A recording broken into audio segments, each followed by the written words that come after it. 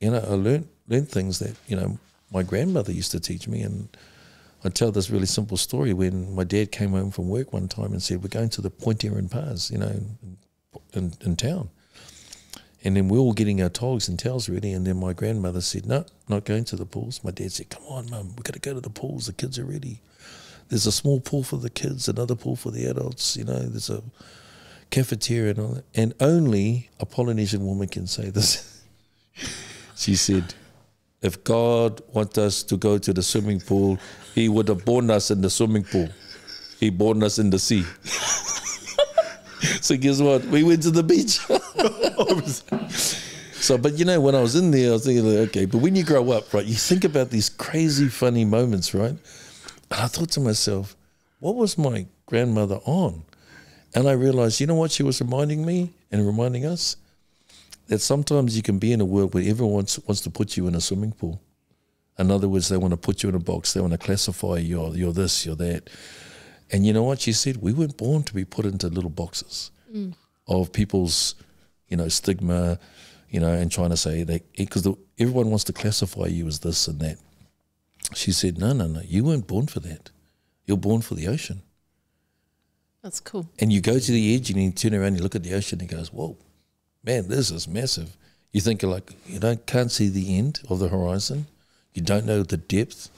But you know, she teaches, they say, well, say a prayer, give thanks, and then go. Do you still have the same zeal in terms of when you first started it with National as opposed to now with New Zeal, in terms of what's the New Zeal now? Like, obviously you started National, you know, a man of faith, and they would have been like, oh man, I want to do this, I want to help my people, help the nation, and so forth.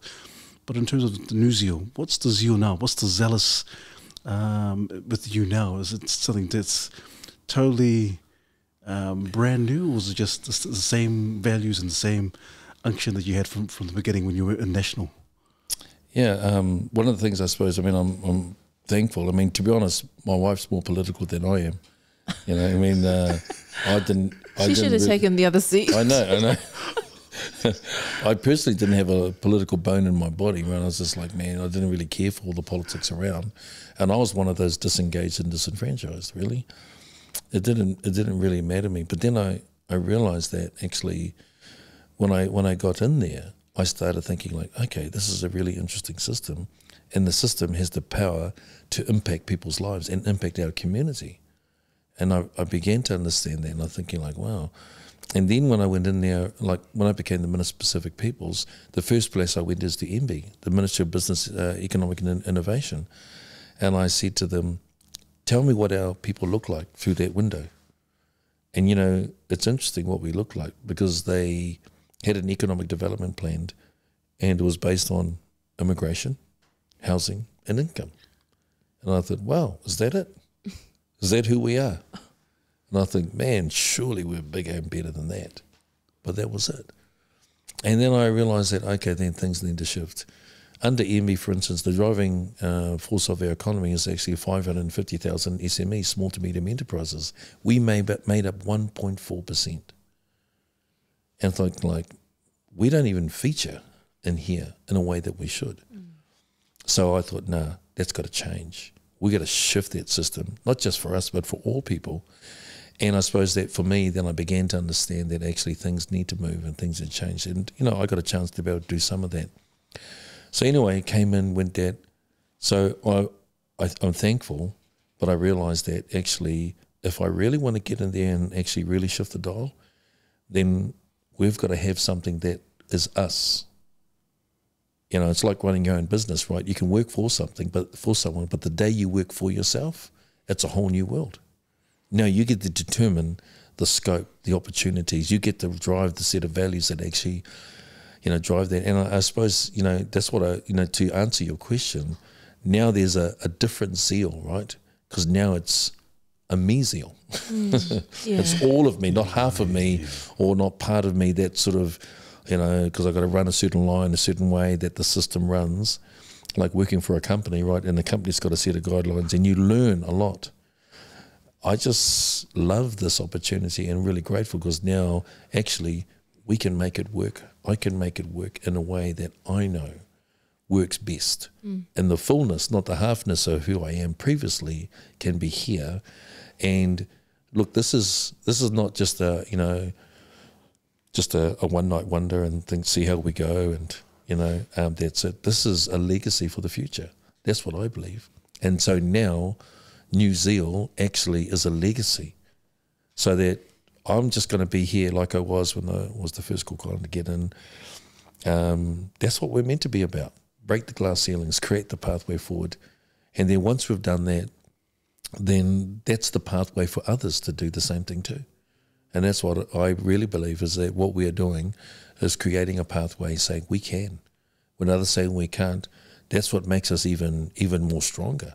Especially when they start mocking you and thinking, oh, who are you? You're too small. You do that. You're not this and that. I say, bring it on. That's who we are. Look at Fiji. Woo! Beat it. Yeah, Fiji. Come on. Yeah, that's right. Come on, and that's what I love about that. That's who we are. And when people doubt us, that's when the best of us comes out. And so I just really believe that this is a legacy for the future in regards to politics that we've never had before. And then we are here, that we might be Polynesian, but guess what? We're Kiwis, we're New Zealanders. We can serve all people. And we can not be the people who add on to a system, but we can be part of helping to lead the system, in a sense of governance in our nation. So, yeah, it's this is the New Zealand, this is the new energy that's got us and got me very excited about what the future could look like. It's almost a paradox, the name, like New Zealand, because you come with so much experience. You're not just like a new dude who's just rocked up and has just taken this leadership role. You come with so much experience, and what a wonderful opportunity it is to be able to present the zeal that you probably had within yourself to lead the country, and to marry that together. I think it's really cool. Yeah. It's really cool. Because I can imagine, Alfred, like you said earlier, people who come in and think they can run a campaign, and, I'm going to be the new leader, and whatever happens, and get all these seats. But you've been in the game. You've put skin in the game as well. So you've been there for 9 years as a cabinet minister, and so you know what it takes. And I think people, I don't know, I shouldn't say this, but some people might think, they might be disillusioned to say, no, I can do a better job. And you've heard other people, other party leaders say, things that, man, it's unrealistic. And so in terms of talking about unrealistic, people might be assuming, Alfred, man, you probably left the campaign for a bit too long in terms of the runway. What do you say to that? What do you think? Because I know you're like, man, I'm optimistic I can do this. So the we call it the elephant in the room, right? And they said, oh, come on, too big, too small, too late. But the real elephant in the room is actually not time or size. It's actually unbelief. And so what I hear from people is this. They say, oh, look, as far as politics is concerned, well, we don't like those people. We used to like these people, but we're not sure. No, we don't like those people. But we'll choose them because it's the lesser of two evils. And, surely we can do better than that. And all that is, to be honest, is voting out of fear, not voting out of hope. So I would say to people, so if you could vote out of hope, what would hope look like to you? What would leadership look like that reflects hope? What would a party that reflects hope? Now we're talking about a different game now. Now, rather than actually just settling for that, we can actually settle for something better. And as far as time is concerned, in 2002, for instance, there was Peter Dunn, who was a one-man party, United Future. It only took a moment where he was able to speak truth. He went from less than 2 months, a one-man party, to a 10-person party. So there's a precedent where stuff can happen. And so I would say is this, we can't afford to wait for another 3 years. The time is now. The setting is that, like I said, it's been now nearly 12 months and yet still people are undecided. It only takes a moment to people to say, I'm going to vote out of hope. I'm going to vote New Zealand, because it reflects the hope that I see as the leadership that we can have. It's the vehicle of a party that has a set of values. And as you said, Caroline, 5 priorities of, family. Family for us is always the centre for all of our communities, not just Polynesian communities. And when I say family, because anyone can say that, when I say family at the centre, if you, having been there, it's a policy position So those of you, in policy, we have a thing called the paramountcy clause. In other words, what's at the centre? Now, I can tell you, families have been removed in many cases from the centre. And they'll say they'll put the child in there. Everything sounds okay. But when you put the family outside, even of the child, it becomes a surrogate of support. In other words, like health and education and other departments, they're just, in the same league. Now family is not the centre. And what happens if you follow the line? That means decisions that can be made for the child don't always have to come from the family and the parent.